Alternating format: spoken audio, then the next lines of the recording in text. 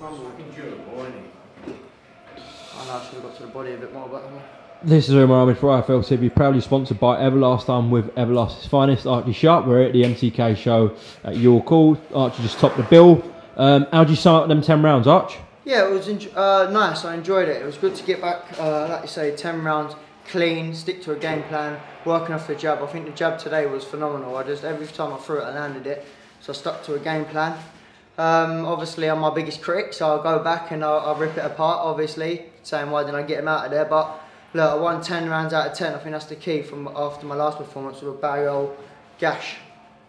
Yeah, I know you said your last couple of performances you were very displeased with. So I know you're always going to critique yourself, but Al just said when you go back and watch that tomorrow morning, you'll be pleased with that tonight?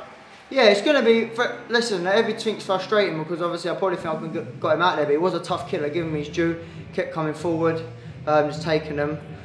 Listen, like I say, what can I say? I won 10 rounds out of 10, and that's the main thing. I hardly got hit tonight, and the art of the sport is to hit and not get hit, and that's exactly what I displayed today. Absolutely. Do you feel like you lost any moments in there, really, throughout them 10 rounds?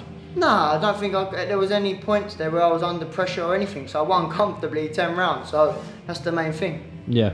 Do you think you could have probably stepped on the gas a little bit sooner, Arch? Listen, probably, yeah, maybe so, but like I say, I stuck to a game plan. What I didn't want to do was start getting silly, getting a clash of heads, sitting in the pocket, working away, just in case I do get cut, do you know what I mean? So I just stuck to my game plan today, and I think I executed it very well. Given the last few performances, was that the most important thing to get a clean cut performance tonight? Yeah, definitely, and stick to a game plan. Al's been screaming at me for not listening, obviously, the last fight.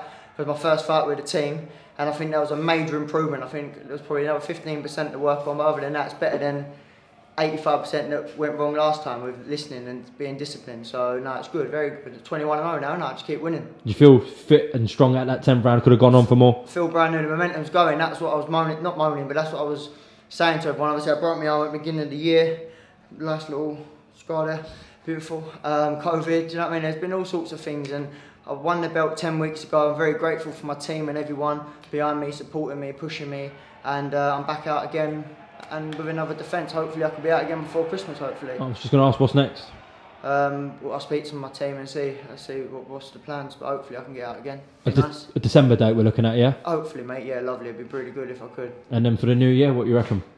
Just keep playing it, mate, with the team. Everyone knows what name's on the end of my tongue. I know, mate, he's at the end of his tongue, Shakur Stevenson. I know that's what's going to be said, because 48 hours after his biggest win in his career, he's sharing posters of me. So I see the picture, Shakur, baby, don't worry, I see you. But no, listen, let's see what's going on and just keep grafting away, mate. Keep winning. 21-0, I'm 26 with a beautiful family, ranked number 2 in the world. I'm very blessed with a blessed team, and I'm very grateful.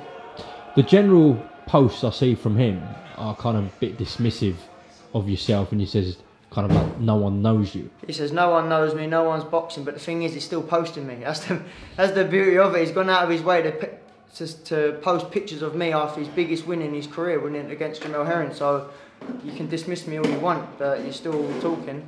So there we are.